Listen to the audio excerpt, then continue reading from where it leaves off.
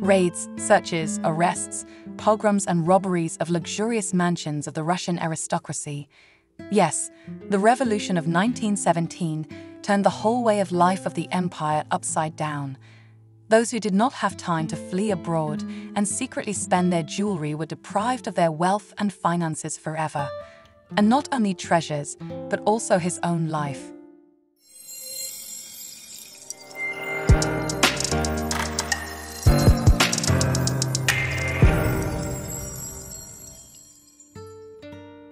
However, among the representatives of high society and members of the royal family were many of the lucky ones who managed to fool the Chekists around the finger and so hide coins and jewelry that even the most ardent bloodhounds to find the bourgeois good could not. I wondered how exactly the nobles smuggled the purest diamonds and majestic rubies through the revolutionary cordons. It turns out that everyone fantasized in a very original way. As they say, who can do what? For example, the famous ballerina Matilda Kshesinskaya, the former lover of Tsarevich Nicholas, who received many gifts and from other members of the nobility, at first concealed jewelry in her own home.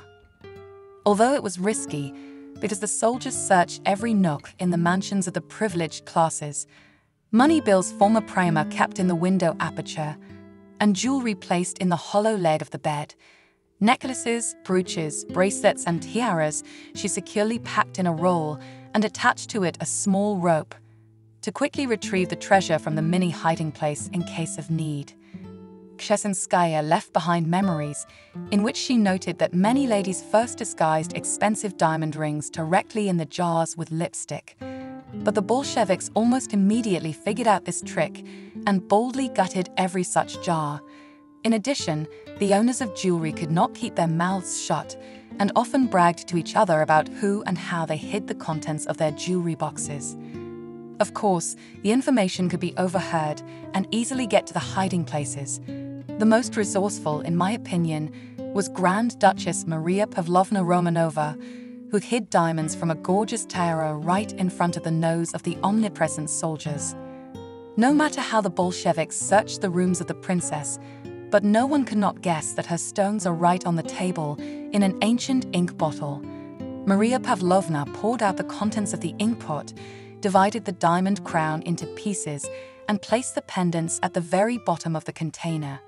She poured a layer of paraffin on top of the shining stones and masked everything with ordinary ink.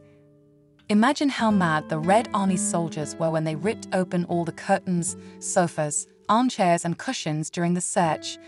But no one noticed the big glass inkwell. Men hid their wives' jewelry in the elaborately crafted tips of expensive walking sticks.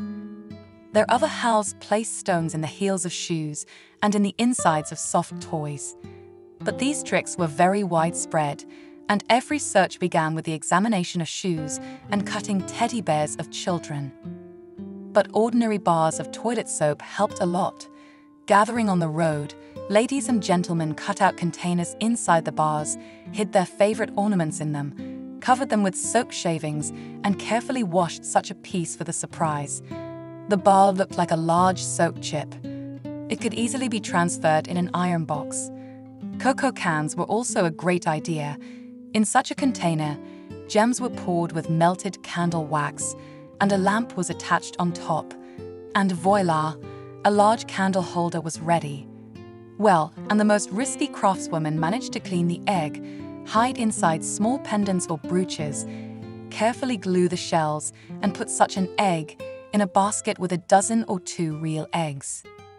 But Princess Vera Dmitrievna Lobanova-Rostovskaya did not reinvent the wheel, and did, it seems, predictable. She often built on her head-high hairstyles, and therefore was able to disguise in the lush hair a whole arsenal of precious things. Nobody guessed to touch the intricate hairstyle of the princess, and therefore she successfully exported the jewelry abroad. If you liked it, don't forget to give it a like, subscribe to the Jewelry Stories channel, and click on the bell not to miss new videos.